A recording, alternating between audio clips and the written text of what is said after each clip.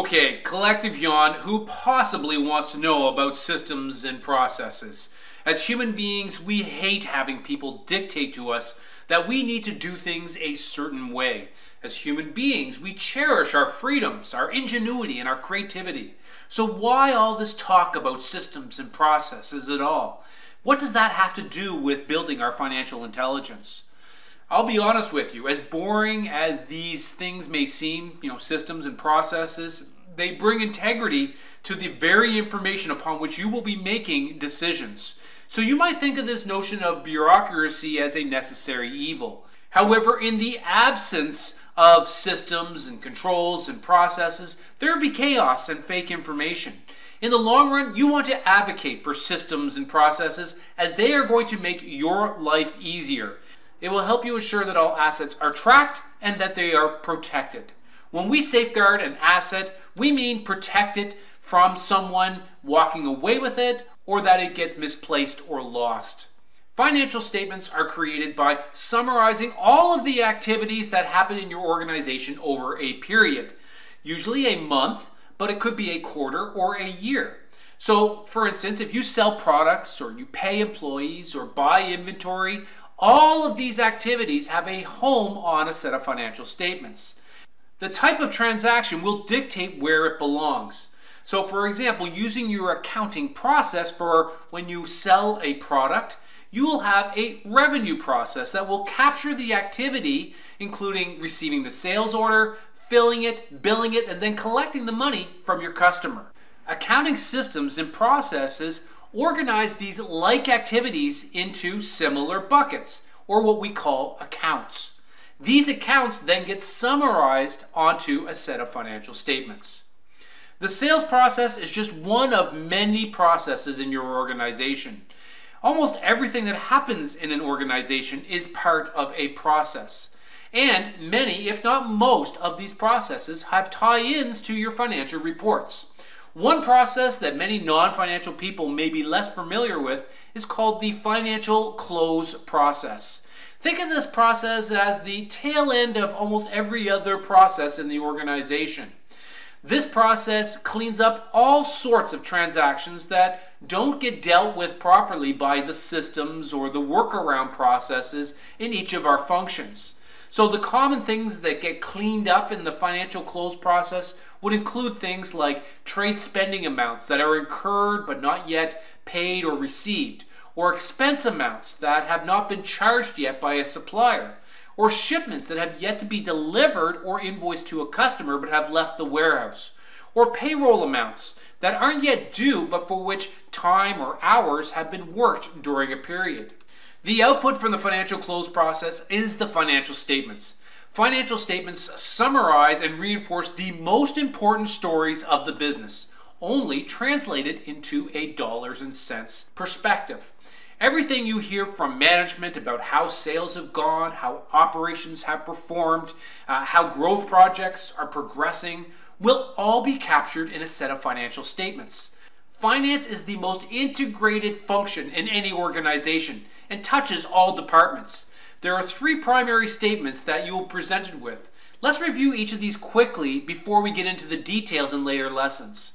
First of all, the income statement. The statement of earnings is often the most interesting statement for owners, executives, and directors. It's also a statement which is both understood on the surface and misunderstood in the details. The income statement tabulates your revenues during a period. Revenues may also be called sales. In Europe, most countries refer to revenue as turnover. Revenues are only recognized on that income statement when a product or service is delivered, regardless of when cash actually changes hands. Expenses are expenditures incurred to earn the associated revenues. Most of these expenses are what you would expect. You spend money, it becomes an expense. However, as you will learn, there is much more to it when it comes to how manufacturing costs and capital costs for plant and equipment get expensed on your statement of earnings. The key thing to remember with expenses is the idea that we want to capture and match all of the costs associated with the revenues that have been reported.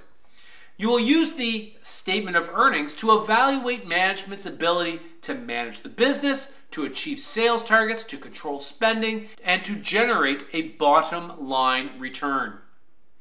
Next, we have the balance sheet. And the first thing you're going to notice about the balance sheet is that it balances. It balances the book value of assets against how these assets have been financed using liabilities and shareholders' equity. An asset represents something that the business owns. A customer IOU, inventory, property, equipment, cash in the bank. These are all assets. Those are probably the most obvious types of what I'll call tangible assets. However, there's also a group of assets that we call intangible assets, such as patents, customer lists, trademarks, goodwill, prepaids, and deferred taxes that may show up as an asset on the balance sheet. Tangible generally means that we can see or touch the asset, or there's a contract associated with it, whereas an intangible asset is something that has an economic benefit attributed to it, but it's not something you can just kind of pick up and walk away with. Liabilities on the other side of the balance sheet are monies owed to others. This would include amounts owed to suppliers, amounts owed to governments, amounts owed to banks, and amounts owed to other lenders.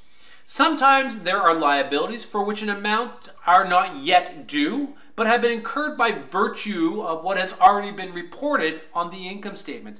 For example, accrued liabilities are those that are reported as a liability, but for which there's no legal requirement yet to pay. So, say accrued payroll or accrued invoices. You may also see contingent liabilities, which are included because there is a likely or a high likelihood, but perhaps not a certainty, that an amount will have to be paid upon resolution of a particular matter. And finally, equity. Equity is the balancing account that summarizes largely three things. First of all, capital contributed by the owners. Second, capital withdrawn by the owners. And thirdly, the cumulative amount of income earned by the business over its entire lifetime. You will use the balance sheet to assess the financial strength of the organization. Financial strength means the ability to maintain operations and to invest in new projects. To evaluate financial strength, you generally want to see that an organization has cash or can access cash. You don't want to see too much debt. We will explore how you answer this question around financial strength in a later lesson. And finally, we have the cash flow statement. This statement gives you a clearer picture of the flow of funds in and out of the company's bank account. It is broken into three sections, as you can see by the slide here. Cash to or from operating activities summarizes how much cash the business has generated or alternatively spent during the period. You obviously want to see this as a positive number. Income reported on the income statement is not synonymous with cash generated from the business. The second section of the cash flow statement speaks to cash to or from investing activities, and this summarizes how the business has invested or divested in long-term assets, assets like investments, properties, or equipment. And finally, the third section of the cash flow statement looks at the cash to or from financing activities and summarizes how the business was funded, either through debt issuances or equity contributions. Alternatively, if you're generating free cash flow, you are likely to be paying down loans or paying dividends back to shareholders. And in this situation, these would show as negative cash outflows in this section of the cash flow statement. Now, the bottom line of the cash flow statement, the change in cash during a period, and the absolute amount of cash at the end of the period is not as interesting as you might think. And we're going to dive into this during a deeper dive in a later lesson. One last idea that you need to bear in mind as you read a set of financial statements, and that is one of accrual accounting. To close the books and produce a set of financial statements means to make an accurate cutoff. When you are reviewing an income statement for a particular period, say a month, you want to ensure that it only includes activity of that month. Accountants call this accrual accounting, which is another way of saying trying to match the activity, which includes the consumption and generation of assets, to the period in which such activity happens. So note that the money coming into and out of the bank account may provide an entirely different picture. Don't worry about that. And that's why you're also provided with that statement of cash flows. It's separate from the statement of earnings.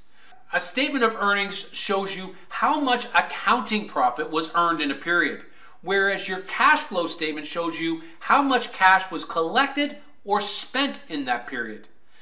Before we do the deeper dive into the set of financial statements, we need to talk about the importance of internal controls and fraud prevention. And that's the topic of our next lesson. I'll see you there.